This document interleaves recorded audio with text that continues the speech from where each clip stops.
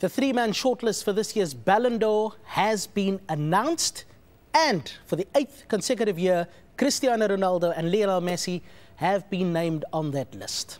But for the first time, they're joined by Messi's Barcelona teammate, Neymar. Real Madrid star Ronaldo has won the Ballon d'Or for the last 2 years. In 2015, he scored 48 goals for the club and country and 52 appearances with 14 assists. Four-time World Player of the Year, Leo Messi also scored 48 goals, but in 56 appearances, although that includes 24 assists. And remember, he missed 2 months through injury. Neymar makes up the three. The Brazilian superstar scored 41 goals with 13 assists in 60 games for club and country. The winner will be announced in Zurich on January 11th.